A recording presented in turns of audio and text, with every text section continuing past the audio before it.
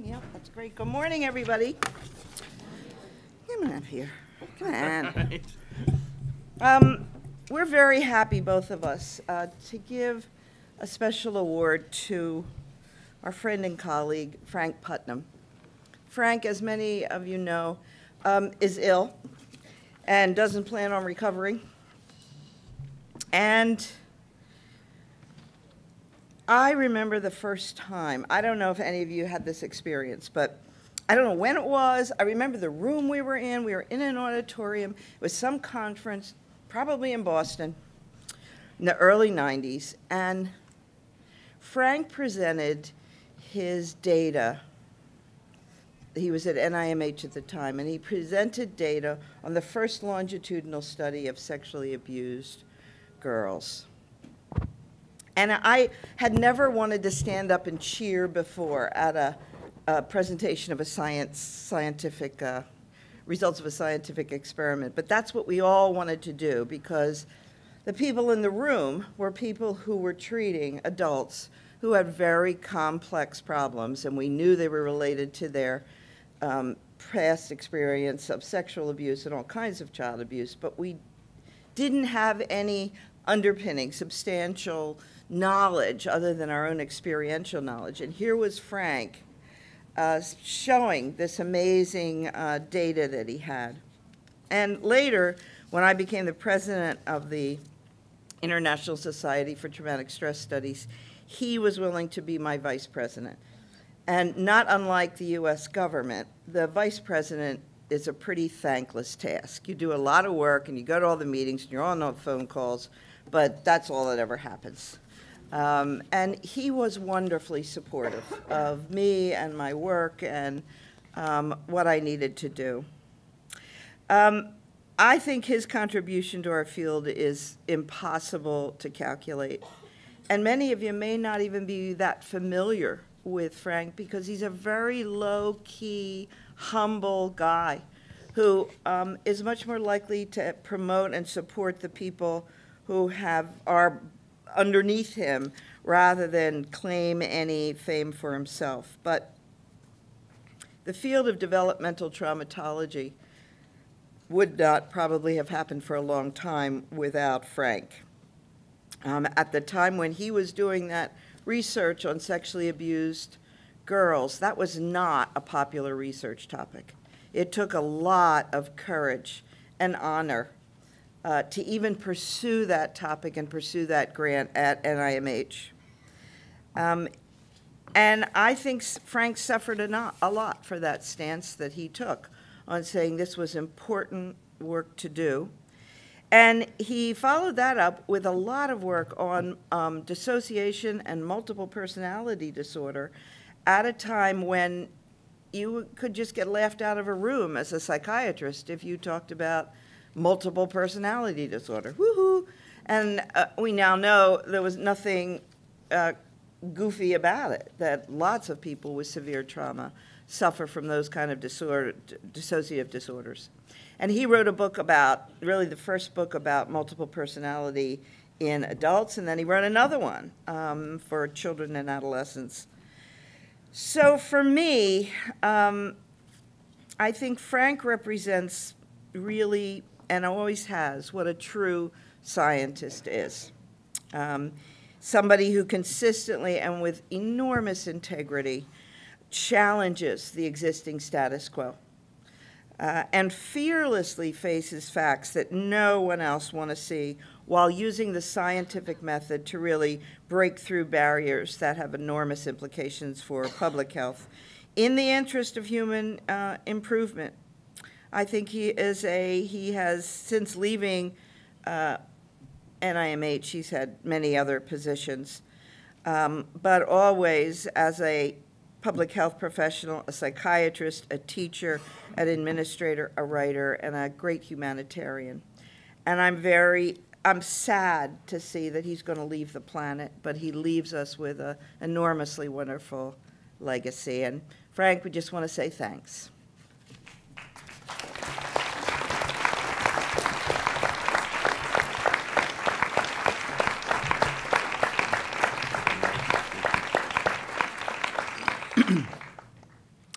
I second everything that Sandra just said.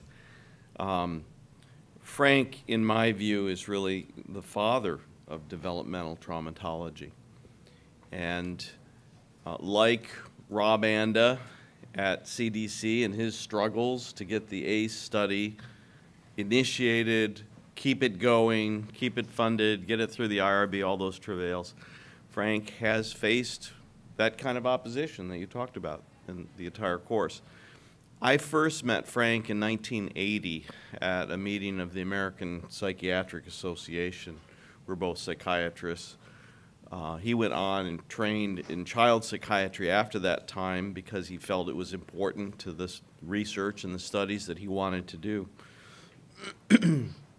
But over the years, we've traveled many of the same roads. We've spent a lot of time together.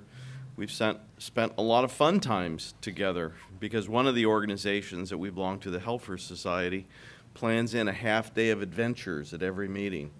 So hiking, canoeing, kayaking, whitewater rafting, all those great times. And those have really been precious, in terms of getting to know a person, through all kinds of experiences.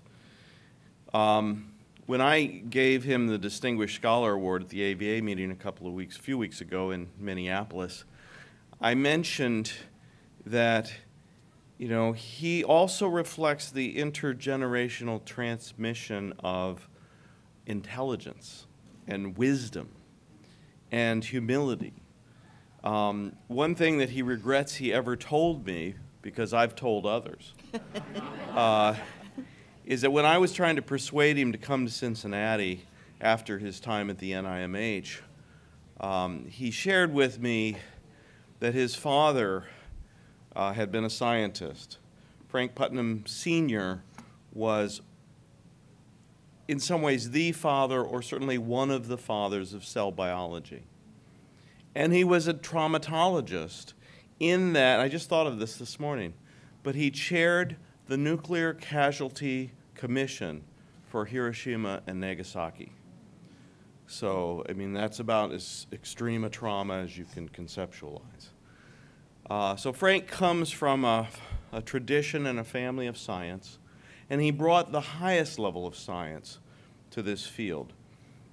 He also brought a humanism and a caring. And I saw that probably most directly in his concern for the young woman who was originally in my publication known as Jane Doe. Some of you may recall that series of publications and the fact that Elizabeth Loftus and others broke her privacy, and published in an effort to attack the whole idea that maybe somebody could lose the ability to recall a trauma and then remember it later.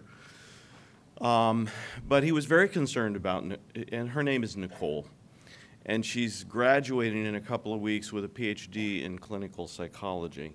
And Frank was always concerned about her as a person and how she was doing, and agreed to write, again, and there's a special issue of Trauma, Violence, and Abuse that he has an article about his concerns about the ethics issues and how to allow for ethical review of case reports so as to prevent the kind of violation of privacy and things that occurred in that case.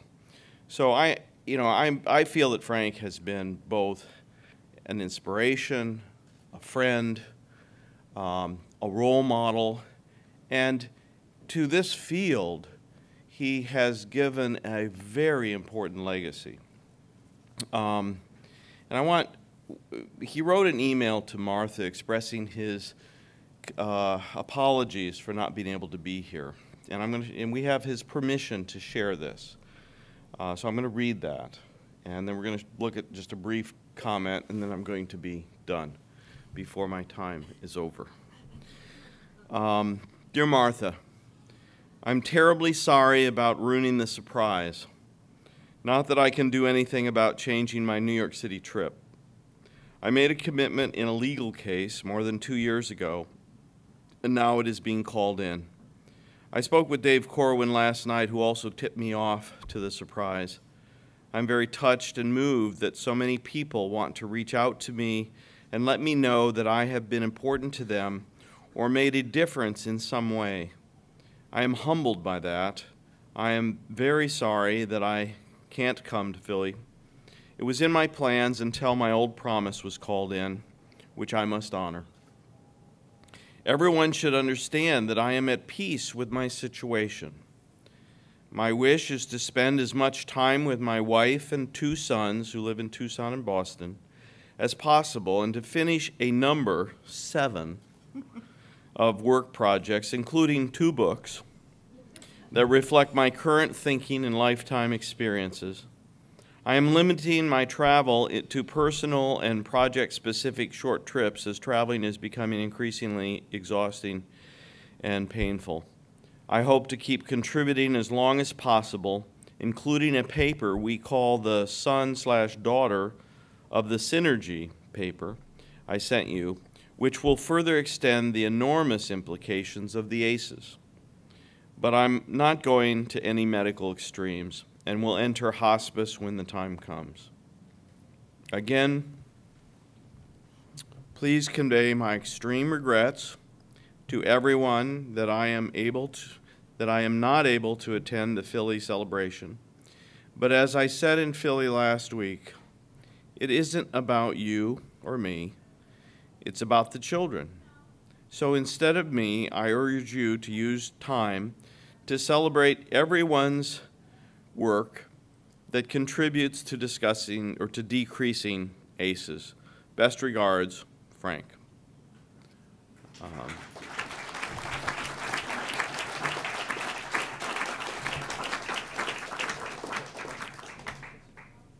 Wow.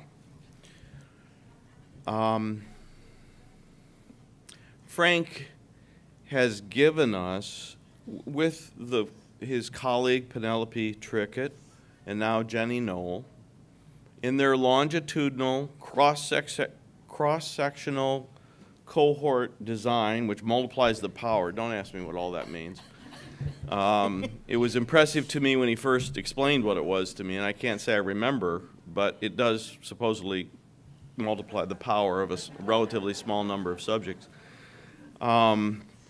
But he's given us the connect the dots from childhood, you know, with 100 and some data sets, including many biological data sets, that takes this retrospective observation from the ACEs, now replicated multiple times and in different ways and different samples, different methodologies. But he, along with the other biological research, shows us how it connects from childhood to adulthood on various dimensions. And it's now approved and funded for a couple of more future samplings of that cohort of sexually abused girls and the comparison subjects, which creates the power of the study. So I'd like to just play the very brief video. That this is taken from Frank's discussion after he heard Vince and Rob present at at the Academy on Violence and Abuse's 2011 meeting. And this is on the web now, on the internet. His 2011, it's 22 minutes long. You can view it. We can make it possible.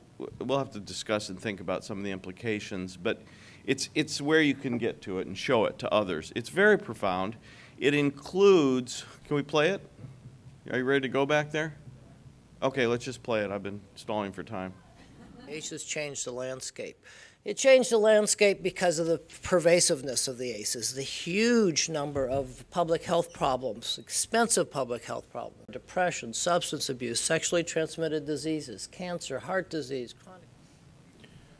All right, so you can see that by visiting the AVA website and click on the little V in the lower part of the home page. That's Vimeo. That shows you all the videos in the public domain. His entire 2011 plenary is there. We're also going to put his 2013 plenary address that presents the study on the sexually abused girls, so you could go see him present it in his own words at the current state of evolution of that study. And on that same site with the Vimeo, there are a few policy edits and educational edits in the public domain that about the ACE study that you can download and use in your efforts to educate others and to educate students about the ACEs. So Frank has given us a great legacy.